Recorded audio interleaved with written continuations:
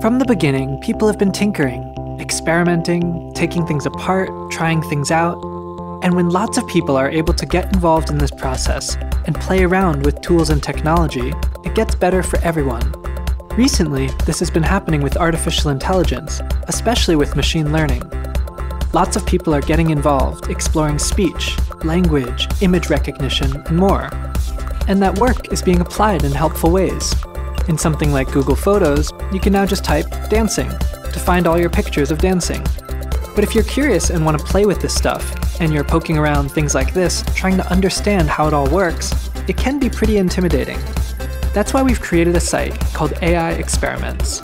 It's a showcase for simple, hands-on experiments that show how machine learning can make sense of all kinds of things, like sound,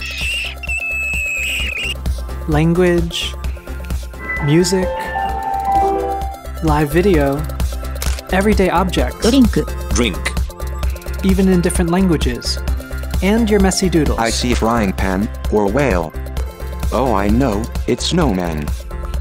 For each experiment, there's a simple video explainer by the people who made it. There are links to open source code to make it easier for others to make new experiments, and people can submit what they make. All of this is an effort to make this technology more accessible to everyone: engineers, hobbyists, students, anyone who's curious. This way, anyone can get inspired to start making things with machine learning. So come and start playing at g.co/AI experiments.